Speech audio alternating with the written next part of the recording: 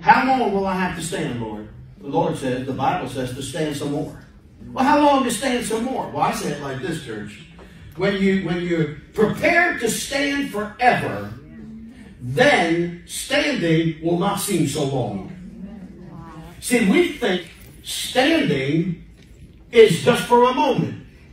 And when your moment is up, then you feel that this standing I'm doing is lasting so long. But if you prep your heart and tell the devil, I will stand forever. And how long it takes, I will continue to stand. Then all of a sudden, standing long becomes short. Amen. And there are things that come against us and try to knock us down, knock us over, and all of that. Or try to keep us from reaching what God has assigned us to do. Now, why would anything that this world is throwing at us, why would we allow that to deter us and keep us from getting every promise, everything that God has built for you and I? Amen. What goes on in this world, now watch this, has absolutely no bearing on what God has assigned you to do. Amen.